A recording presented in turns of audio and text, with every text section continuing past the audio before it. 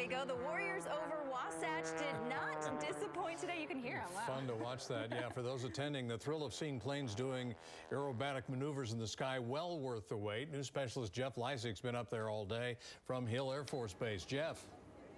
Yeah, Keith and Ashley, the U.S. Air Force Thunderbirds just finished an amazing show. One so good, it actually gave you goosebumps standing out here on the tarmac in all this hot sun.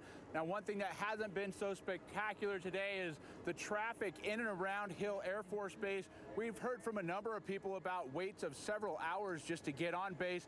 That doesn't include time spent trying to find parking or the wait to get through security. For those who made it in, though, there was plenty to see and do. The roar of jet engines drew all eyes to the sky as pilots swooped and dived for spectators of all ages, like the Whitby family from Ogden. We have two kids that are 7 and 5, and they just really enjoy the planes. Hey, Dad, why do you think there are these things that come up in the ground?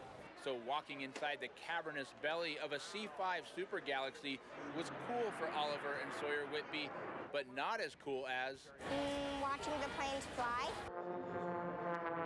Of course, there was plenty of that, with planes from aviation's past, present, and future on hand to watch and even to climb on. This tells you if you're sideways or upside down. These guys actually like the Army trucks. They like the helicopters.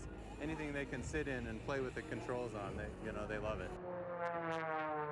Thousands of people took the chance to do just that, making Hill Field a sea of humanity and making for lots of long lines. Is it worth it? Oh, I think so, yeah. Yeah, it's a lot of fun, and if this is a recruiting tool, I think it works well. Sign me up.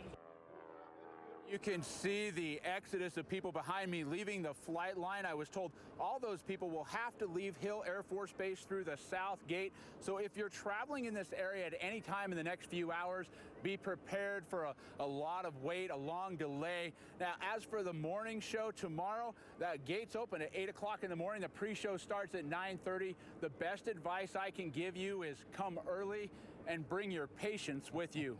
Keith? They were expecting 600,000 people to be at the show this weekend, so that's very good advice. Thank you, Jeff, very much. Looks like a good time up there. We're following